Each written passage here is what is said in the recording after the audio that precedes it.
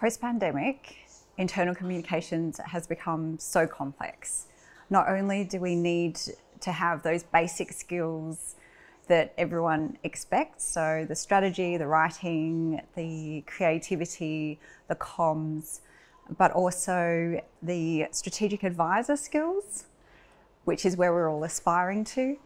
And on top of that, a whole digital workplace skills, which I think there's still a lot of scope for us to be improving on. And in terms of what we need to be working on or focusing on right now are the middle managers. Upskilling the middle managers so that they're able to support and guide and connect with their staff. And that's what we're really seeing at the moment is there's been too long a reliance on cascade, not enough listening, not enough support for middle managers to be able to communicate effectively with their people. And particularly if we're going hybrid, I'm in the very fortunate position of being able to work with lots of different companies. And this is where we're really seeing that managers are quite often specialists who have stepped into their role, might have some people management skills, but I think there are so many companies who are still trying to work out not only how they're doing hybrid,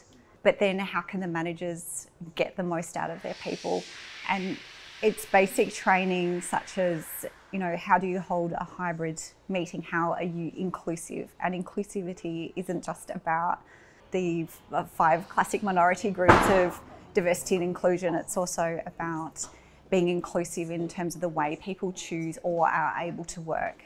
I was originally a physiotherapist and discovered that communication is such an essential skill of persuasion, communicating effectively, because I could pick when my patients decided they wanted to get better. And from there, once you look at communications, I fell into internal communications. I was given an opportunity with a Australian Bank for a limited time contract in internal comms.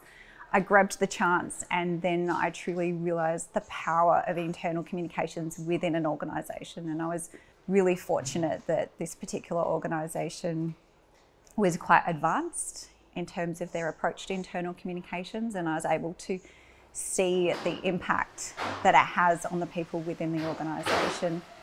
It is so important to connect with people who are experts in your profession, and there's no better way than stopping, looking over the fence and learning from what other people have done, what they've achieved, and understanding best practice and also learning from their failings.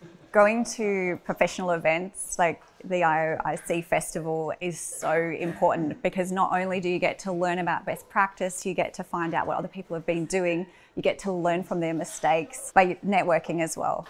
Networking, meeting other people, meeting like-minded people and connecting again.